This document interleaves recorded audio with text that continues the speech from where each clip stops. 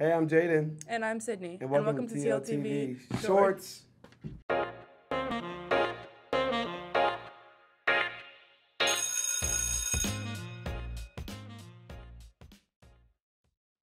Holt football has made it to state for the first time in the Holt history.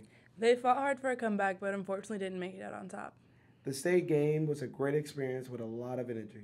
We also had a great turnout. The community truly came together to support our Indians. Speaking of our Indians, I will be right back. I need to go see our players.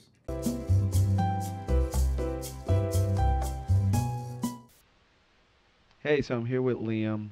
Liam, you're going to state and you're a senior. How does that feel? Well, I'm glad that we're going to state. I'm really pumped about it. And this being my last game, I'm super excited for this to be my last game instead of any other week. I'm glad to know that this is going to be my last game. And it's a good game to have your last game on. So I'm pretty pumped about that. Hey, so I'm here with Ty. Ty, how do you feel about going to state this year? Very excited about going to state this year. Something that's never been done in Holt's history or at no school in Winsville School District, and I'm glad to be a part of it. So you're a junior this year. Next year you're going to be a senior. You guys think you guys going to, step up? Yeah, we're going to step up and get back to the same spot we in this year as a team.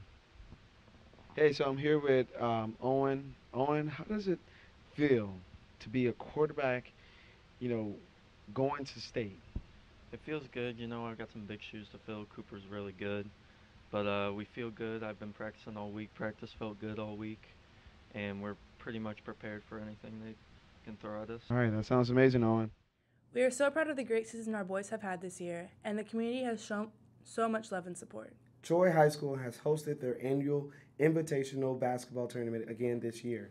Both teams fell short, but are looking forward to having strong games in these coming weeks. Spirit Week is coming up, December 13th through the 21st. And we want all of Holt to participate as we lead up to winter break. Yearbook sales are going through the roof. If you haven't ordered your yearbook, what are you waiting for? And with that, we conclude this episode. Thank you for watching TLTV. We'll see you next time.